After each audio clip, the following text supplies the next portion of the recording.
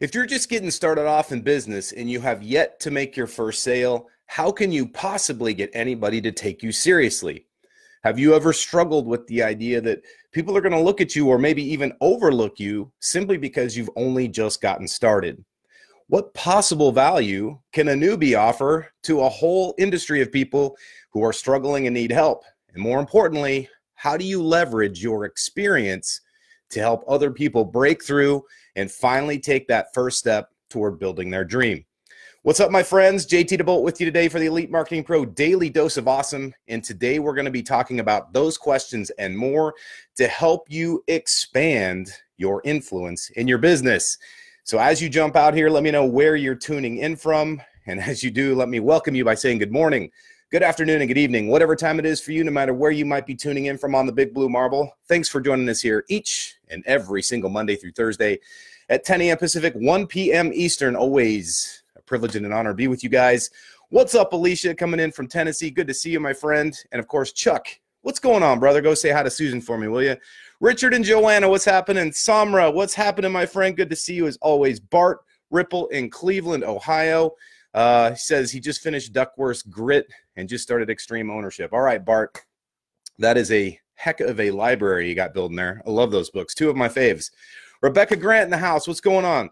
Good to see you. David Schmidt, what's happening? Angel Ray Whitney, what's going on? Ray Perlman's with us. David Schmidt, Fran, Rebecca Graff, what's going on, girl? By the way, welcome, Rebecca. She's one of our newest mentors. Stoked to have you on the team with us, Rebecca. You are awesome. Austin Huber's in the house. Shay, Irvin, Donna Campbell, Carlson coming in from Pennsylvania. So let's talk about this little topic, because this comes up quite a bit. I've seen this happen a lot of times during the fast track workshops that we conduct almost monthly. And just this past weekend when I was in Los Angeles, we were doing the VIP regional event, which was amazing. Great to meet so many friends that, you know, for the first time, sometimes in person, but also to reconnect with some folks that have been with us for a while.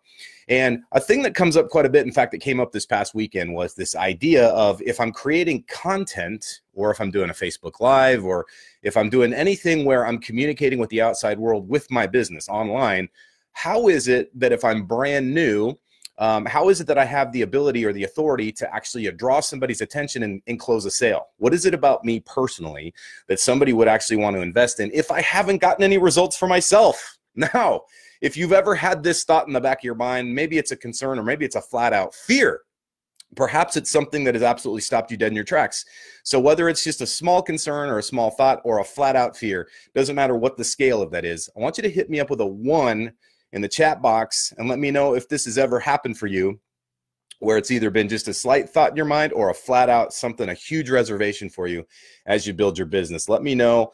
For those of you for whom that is a concern, where you're saying to yourself, well, I don't have any results, or perhaps I'm so new to the process that, you know, I don't feel like I have the authority to lead anybody. See, hey, what's going on? Lots of friends coming in. I just love saying hi to you guys. It's like literally my favorite part of the daily dose is saying hi to folks. It's good to see you guys. All right, so lots of people dialing 1. And here's the thing. Susie Ann Houghton coming in from Jamaica. What's up, Susie Ann? I'm going to be in Jamaica, as are a lot of us, coming up here in about a month or 2. I can't remember. Okay, so lots of 1s. Rebecca Graff said it used to. So Rebecca, I'm interested. I want to hear your perspective on this. Here's the thing. A lot of folks, including myself, have felt this, where when you're first getting started in business, you don't necessarily have what most people might think of as a result yet, because they're not quite clear on what that is. And we'll get to that in a second. We're looking at this and we're saying to ourselves, okay, if the outside world is looking for help, they want to build a business, they want to increase their income, maybe they want to expand their wealth, maybe they want to learn how to do the marketing techniques and strategies that are necessary in order to get the results, but I haven't gotten those results myself. How possibly can I lead somebody else?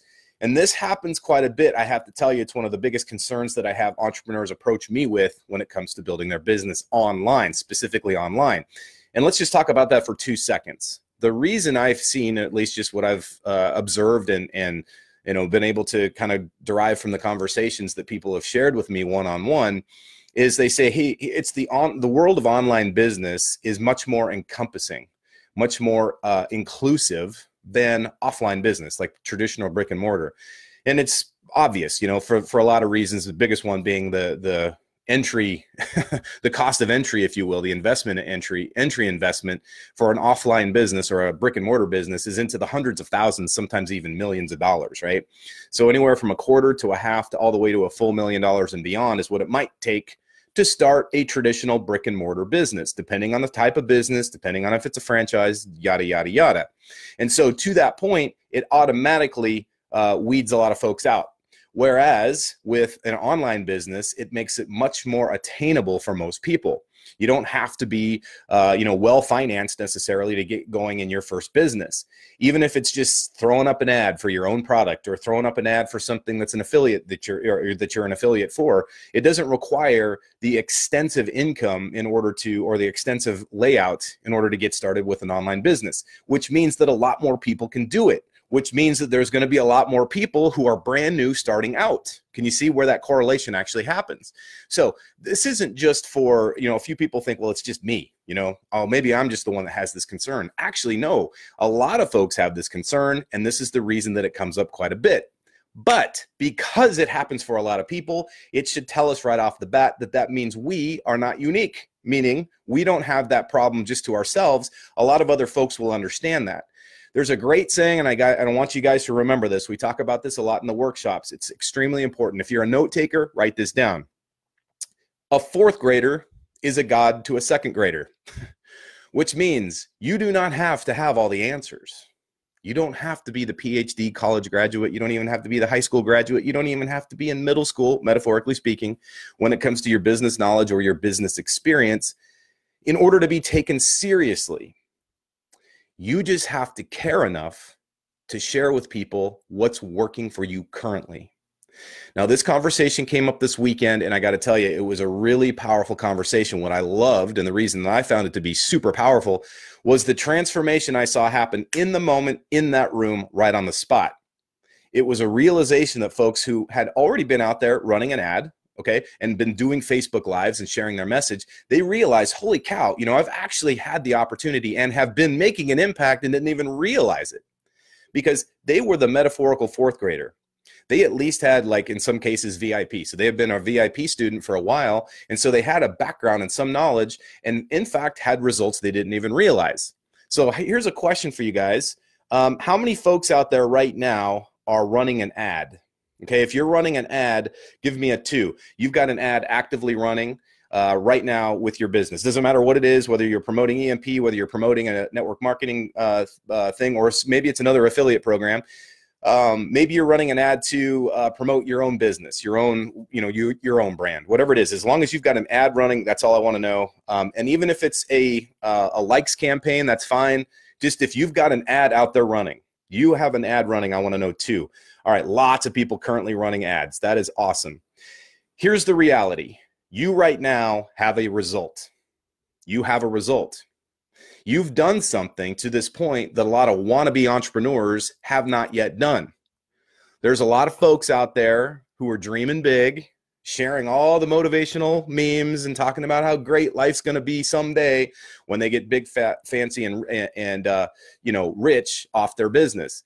But they haven't done the one fundamental thing they have to do, and that is launch an ad. Nobody's going to send you any kind of money magically. It doesn't happen that way. You have to have a vehicle, an avenue by which those folks even can find out about you, and that's what an ad does. So even if it's a likes campaign, it doesn't have to necessarily be an ad that's actually promoting something for you to sell. As long as you're out there actively promoting yourself, you are that metaphorical fourth grader to a second grader. The second grader are the folks out there that are kind of kicking the can a little bit, right? They're looking for a business, but they haven't taken the action to do anything yet, which means you are automatically a couple of steps ahead of them. And they need that, they value that, and they're actually looking for it. So that should tell you something about the fact that you are leading from the front and you have a tangible result. Doesn't mean you've made a sale yet necessarily. You don't have to. It doesn't mean that you've made your, six-figure income yet. You don't have to. This is a tangible result. Now let's think about this for a second. What is it about that result that's powerful in the eyes of somebody who might identify as a second grader, metaphorically speaking, in business? What is it about what you've done just by placing that ad that is a powerful result? Go ahead and type it into the chat box. I want to hear what you guys have to add to this. I want to make this as interactive as possible, because understanding the power and the value behind what we do is extremely important. But even more important than the value, in fact, the thing that supports the understanding of the value is understanding the purpose.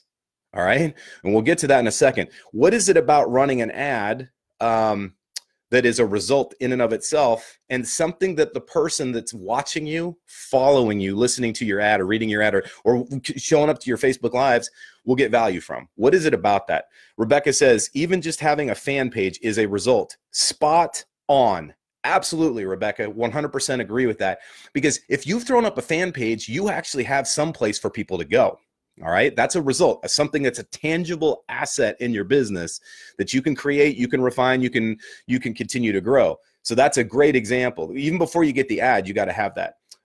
Jamal says facts. Okay, so I don't know what you mean by that, Jamal, but I think I agree with you. There is, if you post an ad, for instance, it gives you something that you can factually go, okay, this is how I did it. This is what it required of me to write the ad and how I actually posted it. Believe it or not, a lot of people wouldn't even know the first thing about how to post an ad on Facebook. Having data from our ads, Ray says. Now, Ray, by the way, you rock star, you have a little bit of insight on this because you were at the workshop this weekend, and I think it's so super cool that you shared that. It's so important to understand this. The single most valuable piece of an ad is not the lead. The single most valuable piece of an ad is not the sale. Those are awesome byproducts, okay? But what Ray is talking about here, what she shared with us, what she's teaching us here, is the fact that what the real value is behind an ad is the data, the metrics that you get. Now, I want you to be clear on this. That is a tangible result that you can point to. Now, what is it about what Ray said that's so powerful? What is it about the data? What is it about the metrics that you get from an ad that are even more powerful and more valuable than the lead or the sale that might come from it as a direct just as a consequence of running the ad? What's more important about or I should say more powerful than just the sale or just the lead? What is it about those data or those metrics that's even more important? Go ahead and type it into the chat box. Susie Ann says it increases confidence. Spot on, girlfriend. Yes, sir, or yes, ma'am. Let's see. Rebecca says, and that you know how to do it and can help others. Exactly. You can actually show them how to place an ad, or you can at least talk through your experience. If you're not at that place of confidence yet, or maybe you haven't quite got the skills to show somebody how to do it, which you do, it's just a matter of saying, hey, this is how I did it. That might instill in a person the confidence that they can go out and do it. It might also give them the tools, the roadmap that they can actually follow in your footsteps. Let's see. Jan says, powerful result. Went through the entire process and learned how to get the ad approved. That's a huge victory. To get an ad approved is a major roadblock or a major milestone in the beginning phases of an entrepreneur's journey. You have to get the ad approved. It's one thing to write an ad. And by the way, we've seen this. We've seen folks who have taken that first bold step to write the ad, but they haven't taken the next biggest bold step, and that is to actually place it to get it approved. So I love what Jan's sharing there. Pamela says, running an ad means I know how to run an ad and can share that valuable knowledge with others. Faux show. That is so true. Ron says, you demonstrate that you have the skills set that you would need and would like to cultivate. For sure. So here's the thing. When you get the ad out there running, it shows that you can actually do it, right? And you've taken the action to do it. This is, again, leading by example, gang. And this is the thing that's so important. What people don't care, well, let's say this, they care about your results. They want to see the ad. They want to see the sales. They want to see the money, blah, blah, blah. They think it's really cool that you can walk across the stage and be acknowledged as a leader, as a top earner. I'm not undermining that stuff. Okay, so by all means, if that's your aspiration, you want to have some of those results in your business, by all means, go for it and realize that that will come, okay? But right now, we're talking about in the beginning stages, the super important, the first stages where the ground is fertile for you to grow. This is key and essential because a lot of times people undermine their own accomplishments. And an accomplishment like writing an ad is a big damn deal. An accomplishment like posting an ad is a huge deal. And the fact that you got it approved and it's out there running, even if it's a likes campaign, you have won the game. Okay, at least the first part of the game. Now it's time to get back out there and start kicking butt. Bart says a 5.29 CTR and 10-cent cost per lead in his latest ad. Dude, get some. Those are pretty decent numbers. And if you guys continue to stick with your knowledge and learning and education on what those numbers mean, the click-through rate and the cost per click, you start to understand what those metrics actually mean, the meaning behind them, and understand them. Not just, okay, it's a number and I'm going to memorize it, what the words mean, but how those metrics work together to support the ad itself. That's when you become very, very strong as a marketer, because not only do you understand the necessity of running an ad, you understand how the ad works. And when you have that level of understanding, that's where you become super valuable to the people that follow you, even if they've had more experience. Now, here's another question that comes up quite a bit in these conversations is, okay, JT, fourth grader to a second grader, that's awesome. But what happens if I, the fourth grader, attract the attention of an eighth grader, metaphorically speaking? Meaning you're pretty new, maybe brand new in your business, and all of a sudden, somebody with results, with traction, maybe they're building maybe they've got a team they're building. Maybe they are the people that have been acknowledged walking across the stage. What if those people join you? What if those people start following you?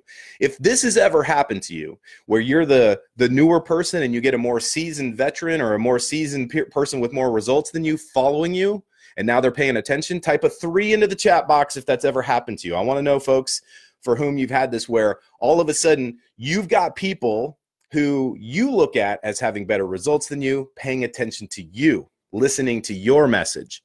This can be, by the way, a little intimidating, and I will put my hand up. This has happened to me. This happened to me quite a bit. Still to this day will happen. Jan says this happened to her.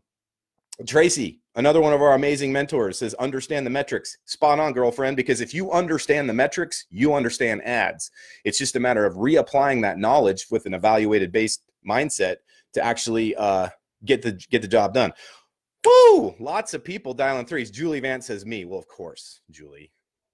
Julie's a kick-ass leader here in the community, and it would not surprise me. In fact, it doesn't surprise me if any of you guys who are typing 3 are starting to get the attention of people that are maybe a little further ahead of you in business. That's what attraction marketing will do for you. This is a huge right here. Just take a look. If you don't trust me, if you don't believe me, look in the chat box, look in the comment section here, and see not just who is saying this, but the quality of the human beings who are saying 3. These are strong, good people. You guys are all good people, but sometimes I think you don't understand that about yourself, or maybe if you do, you haven't given yourself that old pat on the back and said, "Come on, baby, I'm awesome. I'm awesome. Let's get out there." And so I want you to really get that. Now, Rebecca brings up a really important thing I was not going to discuss today, but I'm going to hit it right now because it's super important. She says imposter syndrome. Oh my gosh, how in the heck is this person who's got bigger, better results than me attracted to and listening to me?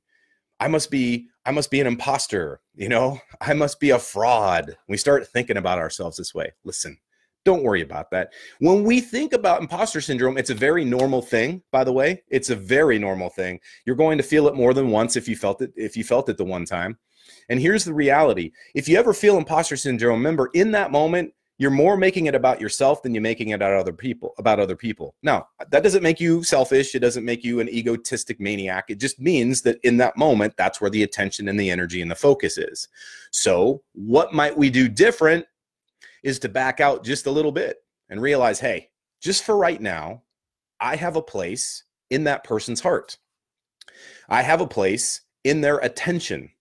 And as opposed to them paying attention to other stuff that's ineffective or listening to stuff that may not be serving them or moving them forward, they're actually listening to me. So I have a responsibility in these few moments in front of them to deliver the best I know to deliver.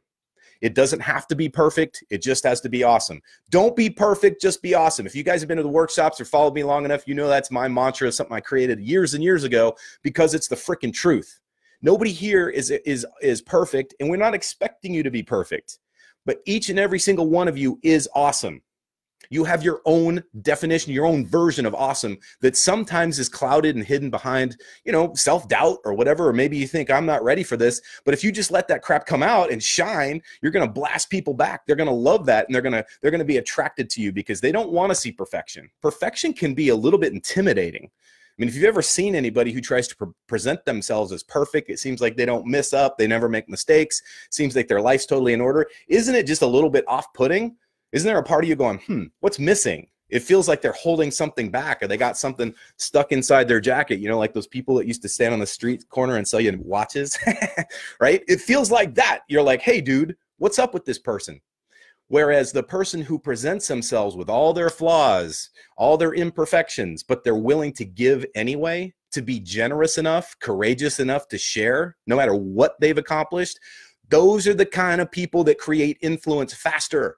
And not just faster, but longer lasting. That's the influence that sticks. If this is, hey, by the way, if this is making sense for you, give me a 5 in the chat box, as in like a high five. I want to see what's going on in your hearts, minds, and souls. Here's the thing. You know, okay, so here's the deal. If people want to reach out to you and they want advice, it's probably because they notice a gap.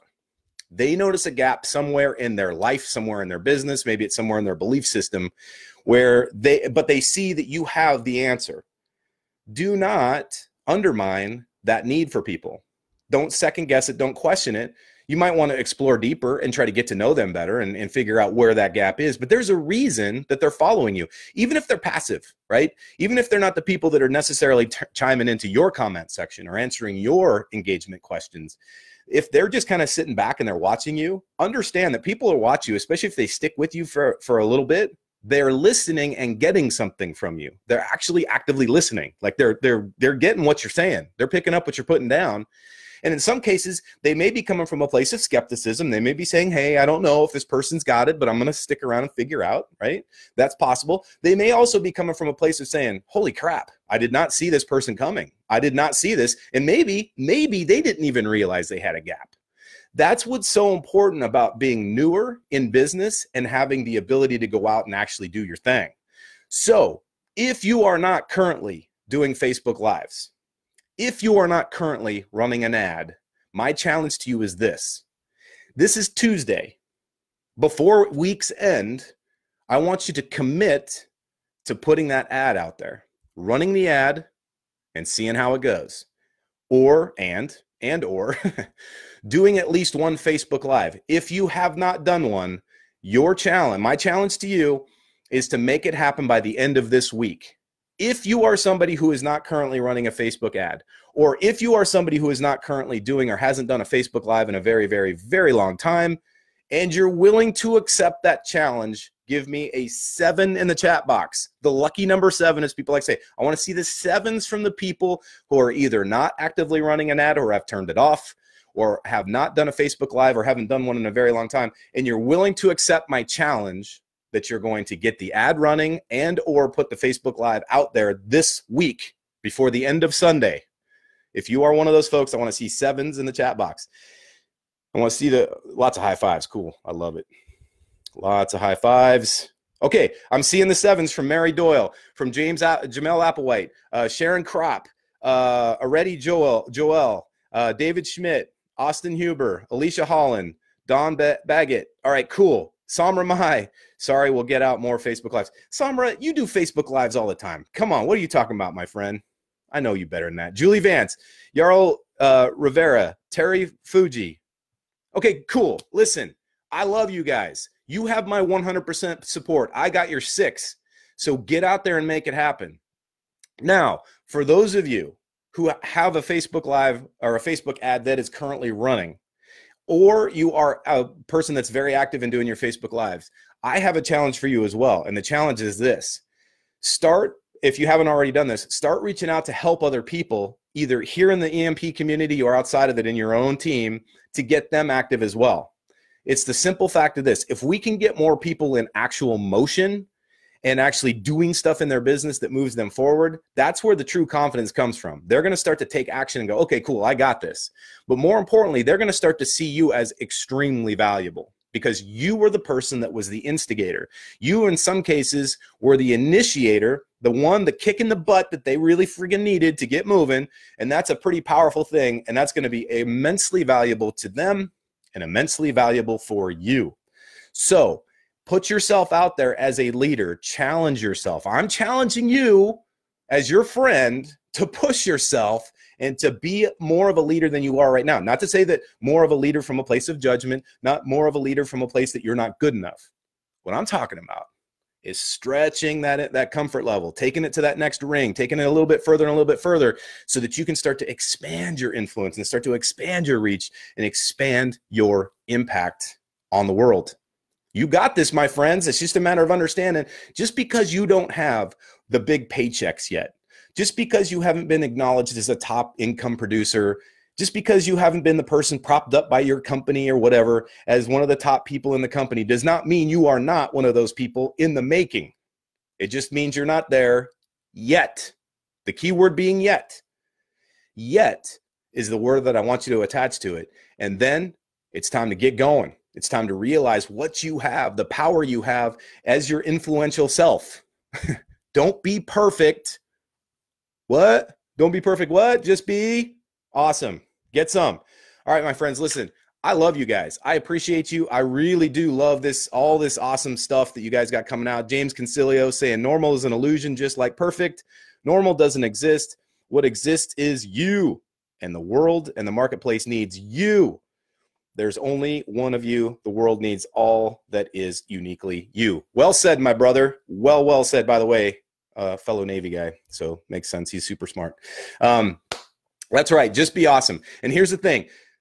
There's never, the longer you delay this, it only hurts you, but it also delays the impact you have on other people. So don't delay. This week, for those of you who gave me a 7, do your first Facebook Live and or get that ad running. All right. And the sooner you do both of those, the sooner you will get the real tangible results, which are the metrics that come with doing that kind of work. And from there, you can still plug into the community, get advice and help from the mentors and from your coaches as far as what to do next. But the first thing you got to get doing is get that sucker in motion and get it moving. And for those of you who have already got the traction, you've been moving forward, now the challenge is to get out there and start to expand your influence and your impact. And you know how to do that. That's to share your wisdom, share your experience, and share what you've done. In other words, share your awesomeness. All right, my friends, I got a jam. Hope you have an amazing rest of your week. Thank you for joining us here each and every single Monday through Friday at 10 a.m. Pacific, 1 p.m. Eastern. And remember, no matter what course you fly in life, fly high, fly fast, and fly far. We'll see you very soon. Make it an amazing day.